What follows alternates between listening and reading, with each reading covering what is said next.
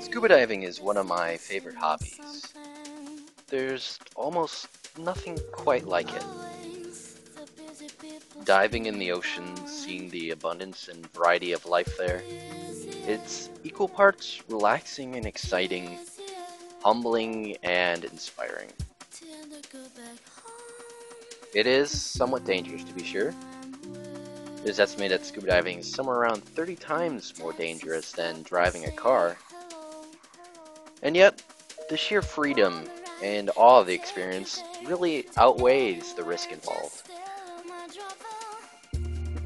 I'd like to share a bit of that experience with you, with a game that I find captures something of its essence.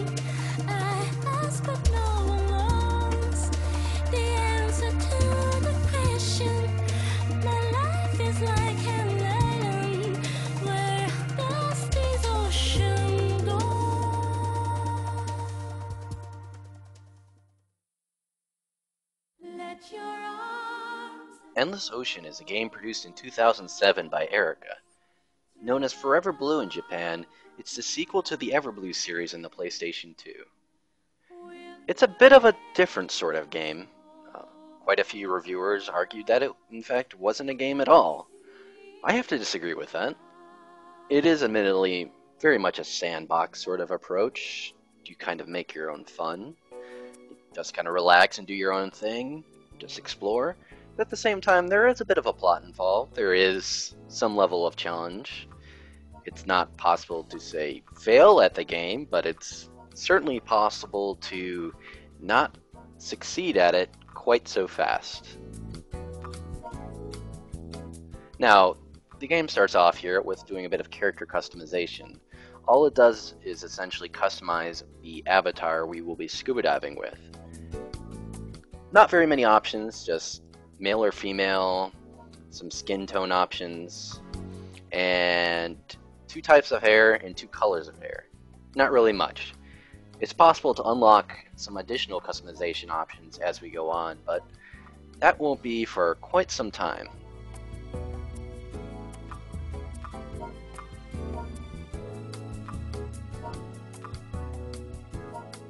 Ultimately, though, none of this customization stuff has any impact whatsoever on gameplay. It's simply just what your diver looks like. And even then, your diver will be wearing mostly a lot of gear, so you can't even tell most of the time anyways. Now this game is set in the Mauna Loa Sea, which is a sort of Polynesian tropical sea somewhere in East Asia. It's very reminiscent of, well, basically any Polynesian island or sea in the area. Not too dissimilar from Hawaii or some of the more Malaysia areas. I'll be talking in depth about some of the ocean geography we'll be seeing, as well as the wildlife that inhabits it.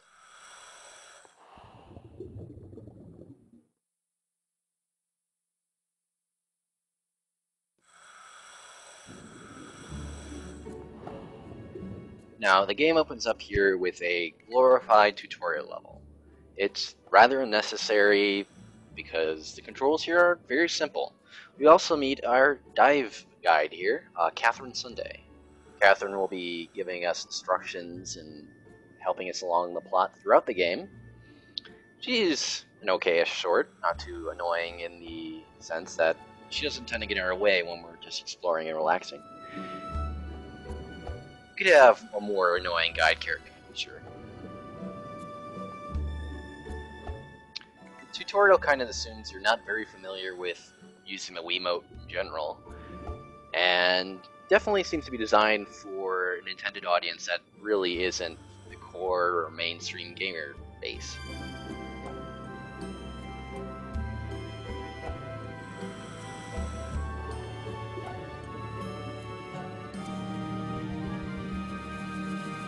Controls are done entirely via the Wiimote. There's no nunchuck involved. It's very simplified, and it actually works quite well, I find. The Wiimote essentially functions as the diver itself, and you just orientate the Wiimote as you like your diver to orientate. And there's some minor tricks with regards to swinging it about that occasionally do certain actions, but really, it's not necessary in a lot of ways. They could have pretty functionally done this without the Wiimote, but the Wiimote works pretty effectively and it doesn't feel too tacked on.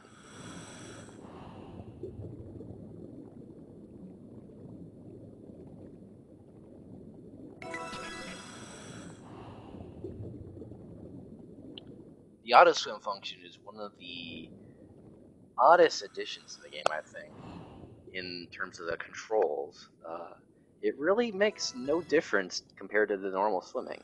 You can hold the B button to swim, or you can press minus, and it'll be like toggling swimming as opposed to holding for swimming.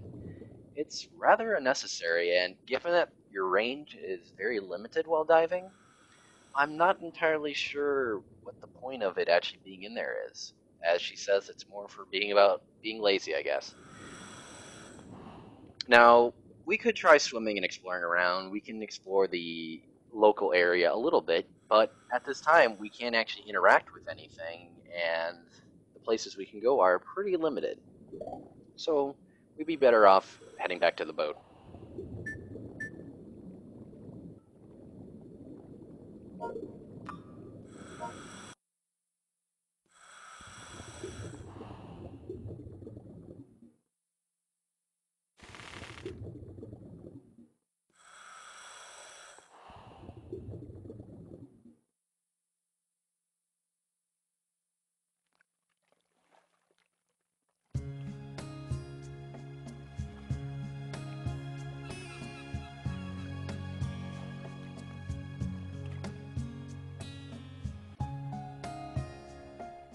Yeah, this look of our protagonist's elbow normally wouldn't be there. I'm in fact emulating the game because I feel it kind of shows off the nice quality of the diving scenes underwater. It occasionally has some glitches, though, mainly with transparencies, and those will be actually hashed out in future videos. Though really it makes no difference in the diving itself, it's more these topside cutscenes. So we have, as she says, entire freedom to explore the world as we sit fit. We're technically hired to do this and paid to do this, but apparently we don't have to actually do anything that we don't want to. Such as being a scientist, I suppose. Not really. I wish. That'd be fantastic. Now, on the ship, we can do a variety of things. We could sit in a chair and gaze at the ocean.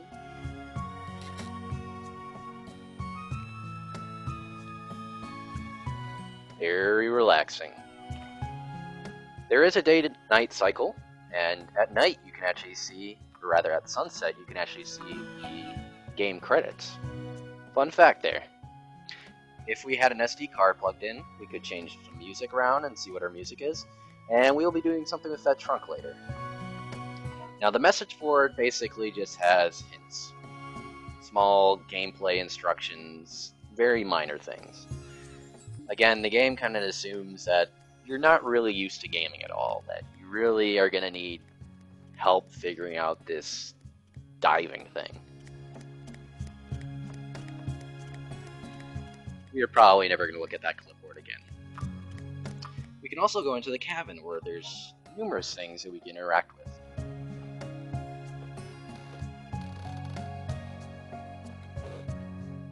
Now, in the cabin at the start of the game, we can only access our emails, save, and change time.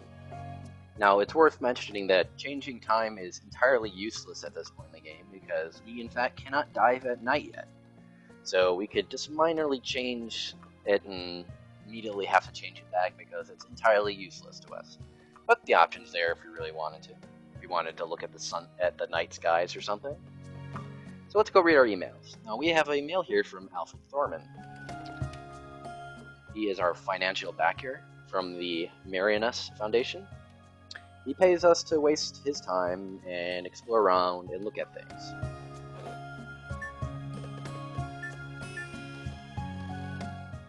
Mr. Thorman seems to be rather the relaxed type. And in fact, everybody in this game seems to be very, well, if you get the job done, I guess, you can do it whatever. You can put it off a month. I don't care. Just, it's up to you. It's a very relaxed game. There will be a bit of urgency later on, but that won't be for some time.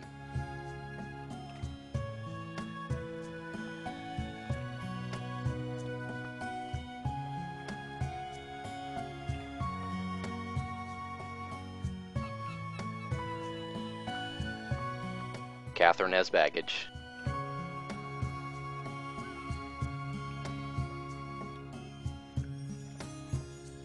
Well, there's nothing really we can do up here at this time, and we can't, in fact, really move the boat yet.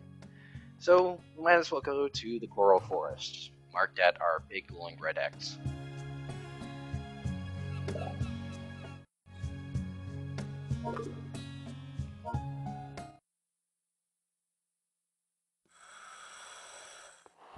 While the diving is loading, it's possible to select the music you'll be listening to, and this music can include music uploaded onto your SD card.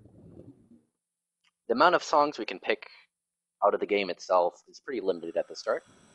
We'll be getting more later as we quote-unquote discover them. I know a hell of a lot about fish.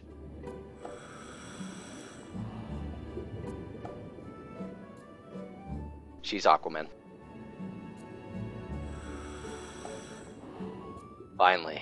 Finally, we get to touch a fish. So let's go touch a fish.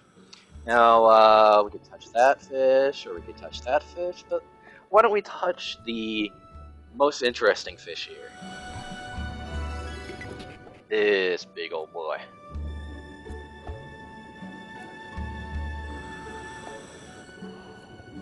Do you know what fish this is? I hope you do. Now, at first, you know nothing about the fish. But the more you touch this fish, over the course of multiple dives, you'll get to know this fish more, or this type of fish more. So let's interact with this fish. We could poke it, fish poking. Fish poking is an acceptable style of fish touching. We could also pet the fish. That's also an acceptable way of interacting. But just poke it some more though, and then we'll pet it. It is in fact a manta ray. Manta rays are pretty cool. Now they'll give a description here, but these descriptions tend to be pretty limited. So let's give a more extensive one. The manta ray, Manta birostris, is the largest ray. The largest known specimens have been measured at around 7.5 meters across, that's 25 feet, and weighing in the range of 1,300 kilograms, 2,900 pounds. It's found in tropic waters across the world, though that doesn't mean you can reliably find them in every batch of tropical waters. Manta rays are really remarkable creatures in quite a few ways. They have the largest brain-to-body mass ratio of the shark and ray family, the Elasmobranchii. They are voracious filter feeders, and will sometimes gather in large swarms of hundreds of individuals that are simply breathtaking. They're often accompanied also by remoras hanging out for a ride and also eating on parasites that feed on the rays. They have also had a very notable cultural impact. They're also known as the Devil Ray due to the protrusions on their heads, and for the time they had things such as horror movies made about them, due to some confusion about their dangerous nature, supposedly, which is not quite true. They're absolutely no danger to anyone. And they've inspired things such as car designs, such as the Opel Manta, and they've even given their name to a baseball team until they changed it to being about sun rays for better PR. What losers. Diving with them is said to be absolutely breathtaking. A once-in-a-lifetime experience that greatly affects you just permanently. They lack any real danger to people other than the possibility of accidentally bonking you with their so-called wings, and they're often very accommodating when it comes to showing off for the audience. If you're really lucky, you may actually sometimes manage to see them breach, flapping their way into the water like the world's silliest flying fish. They don't get very far, but it's still pretty cool. I've never had the pleasure to dive with them, though I would really like to someday. If you ever find yourself on the big island of Hawaii and near Kona, you should definitely try finding a place to dive with them there. It's one of the few places you can find them reliably en masse, though you can get lucky in the Gulf of Mexico on occasion. I've also heard that there are areas near Thailand that are also quite reliable as well.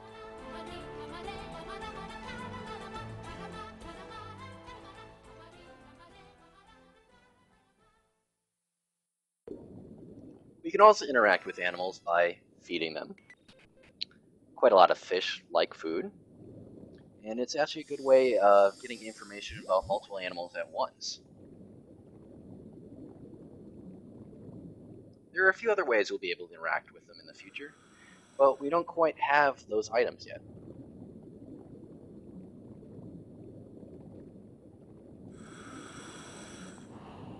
Creepy.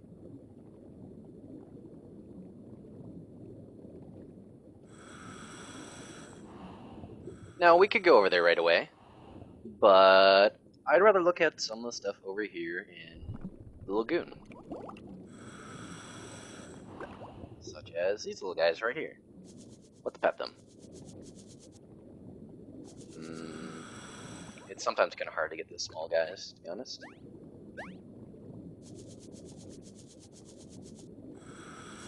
And sometimes fish aren't very good about giving up their information. There we go. Green chromis.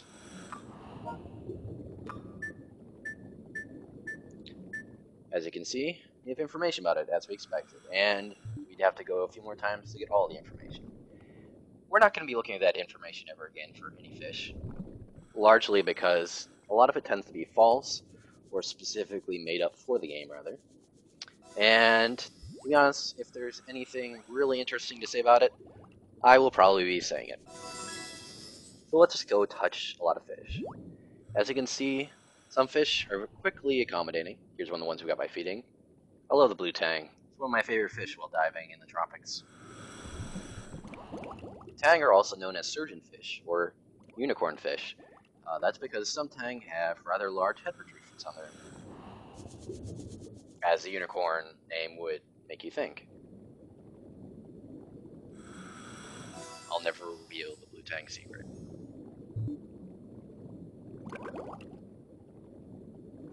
So this is really what a lot of the game is. It's exploring ocean environments, looking for new animals, interesting animals, and then touching the hell out of them. Touching the fuck out of those fish. And it's a very, very relaxing experience. You'll also learn something along the way, I hope. So let's head towards the coral forest.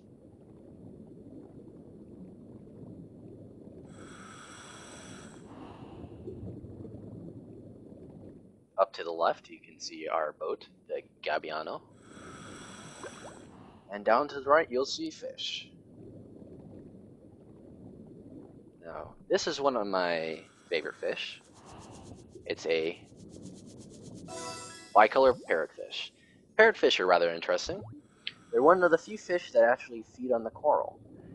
Research has shown that while parrotfish feed on the coral, they do not constitute a major damager of the coral ecosystem. In fact, they feed on many things that do damage the coral, such as certain algae and seaweed.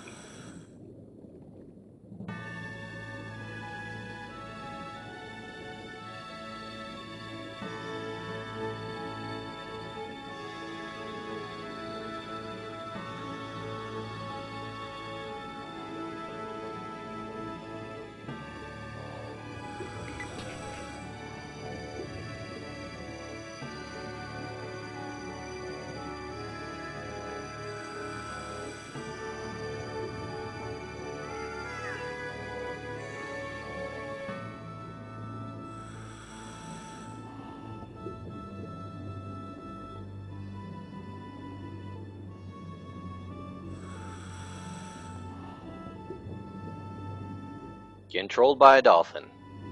This game's already off to a good start.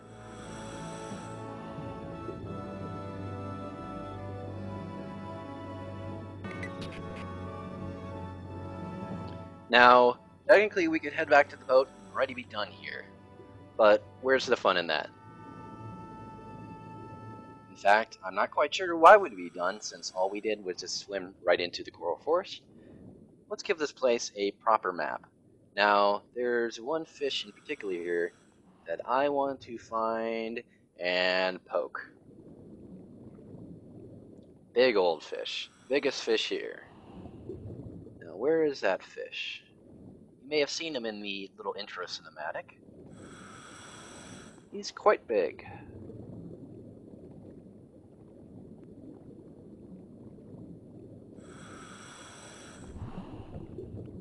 He should be around here somewhere.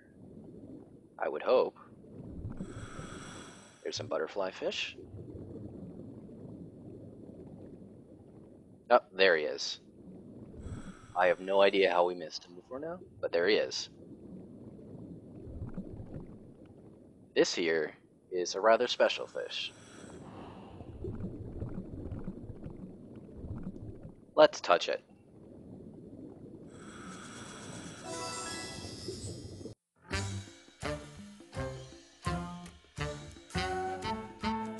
The humphead wrasse, Chilinus undulatus, is the largest of the wrasse family, with males reaching around 2 meters, or 6 feet, in length.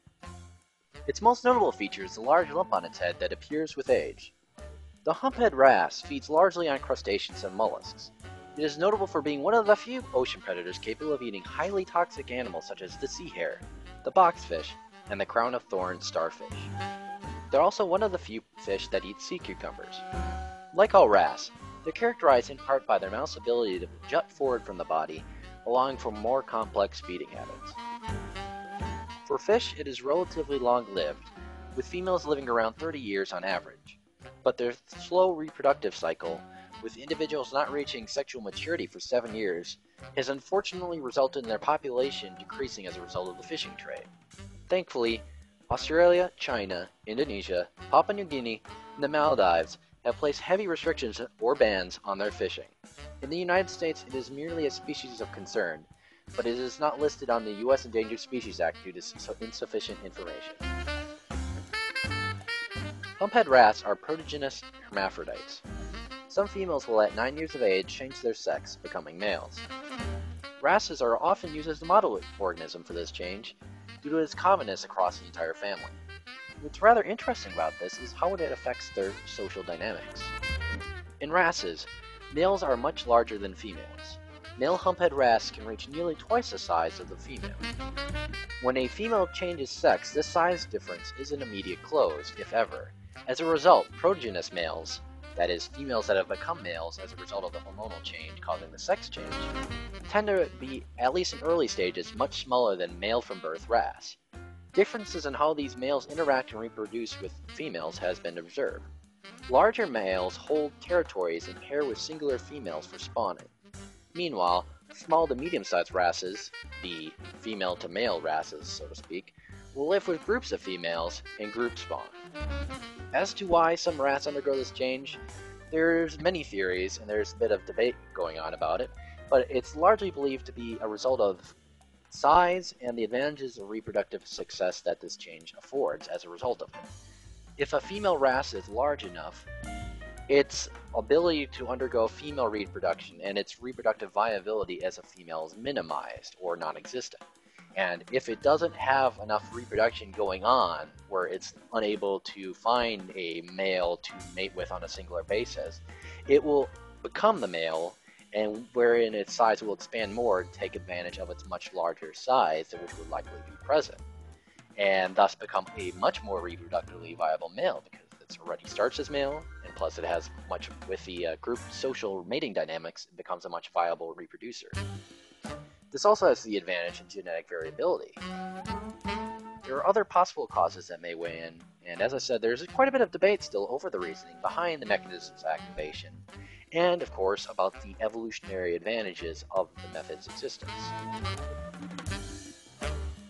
They also look like they have the top half of a butt on their head, and their name is quite silly.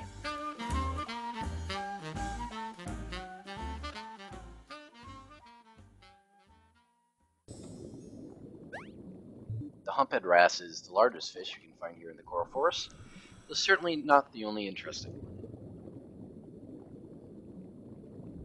Kind of interesting how his coloration tends to differ from the ones that you find in real life. They take a bit of creative license in general with the game, often with sizes and coloration, but usually they're pretty accurate.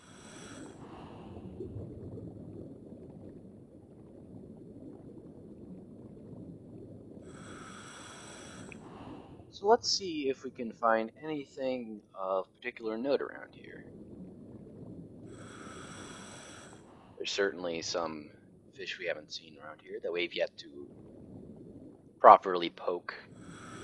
And there's also some different landmarks, such as this odd-looking cave right here, actually. What's going on in here? I rather like the lighting effect.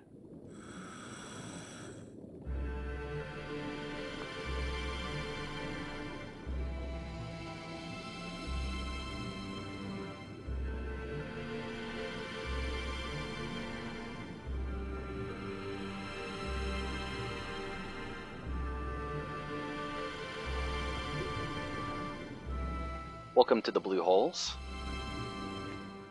A very small rock cave system. Now, you might wonder how cave systems like this would form.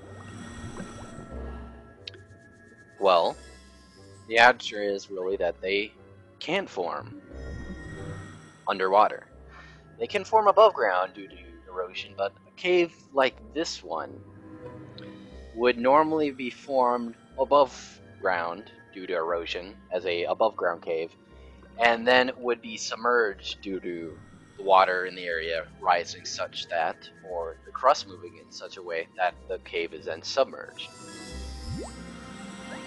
Now this cave is made entirely out of rock. There would be no coral formation in it, though as you can see, there is some coral in it. Now coral needs light in order to grow. Now, not all of you may know exactly what coral is. It looks very different from most organisms people are probably familiar with. Though they look much like rock, they are in fact animals, much like us. They're a colonial organism of many identical polyps. The hard coral structures that we see, such as around here, are in fact the calcium carbonate skeletons that have built upon each other over generations. So the massive coral reefs, which we're quite familiar with, are in fact the piles and piles of built-up skeletons of dead coral. Now in the upper left, you might notice that something odd has happened to our radar. When we move out of range, or we start moving out of our diving range, that will show up to tell us exactly how deep we are and give us a little notice that we're starting to move outside the general scope of our dive range. We need to stay within a certain radius of our original dive spot.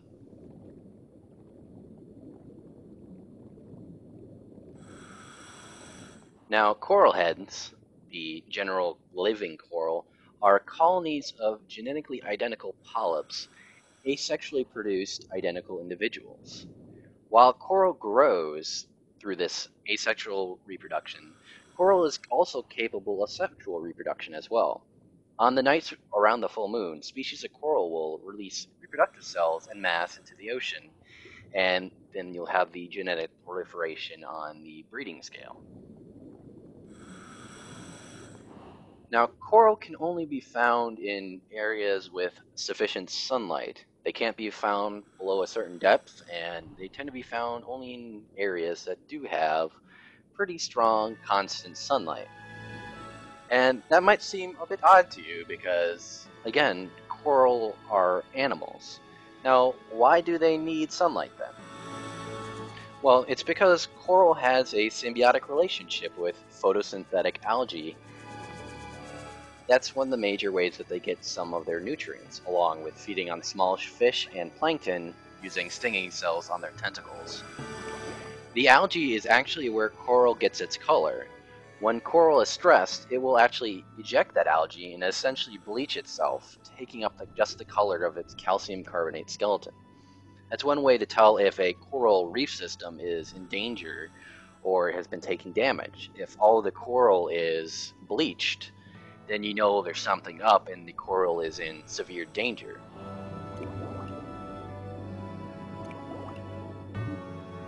Now, the reef itself, as I stated, is merely generations and generations and generations of coral skeletons built upon each other. The reefs are extremely important ecosystems in our ocean, giving home and food to a massive variety of sea life. Coral is also actually among some of the oldest life we've ever found. It's very simplistic. Early corals have been found as far back as the Cambrian period and dated to around 542 million years ago. It's not the simplest animal by any means, but it's pretty damn simple. That about wraps up our dive today. Next time, we become Aquaman. We touch a bird, and we bling the hell out.